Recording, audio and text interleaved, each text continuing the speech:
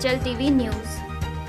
Serial मेरी आशिकी तुम से ही के सेट पर जहां पर ईशानी फिर से हो गई हैं नाराज, तो हुआ यूं कि मिलिंद ने मरने से पहले रणवीर की बॉडी में डाल दिया है वायरस, जिससे रणवीर को लगी चोट दिन ब दिन बढ़ती जा रही है। इसलिए रणवीर ने श्रवण को कहा है कि वो उसकी सारी प्रॉपर्टी ईशानी के नाम कर दे।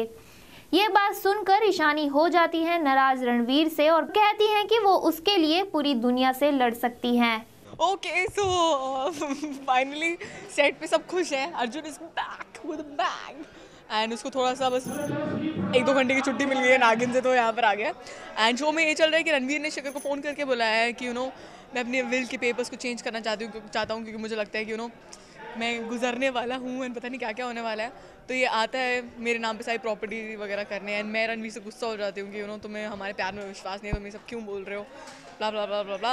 एंड बस बेसिकली मैं अभी वापस आ गया हूँ और पता नहीं कब तक आया हूँ। So that's what it is. और अभी फ़िलहाल मुझे नागिन में जाना है, इसलिए मैं जा रहा हूँ। Okay bye.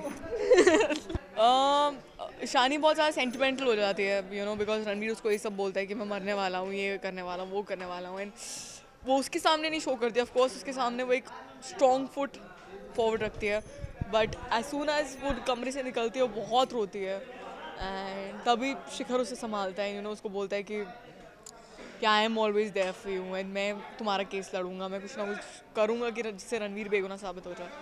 So this is what he came for.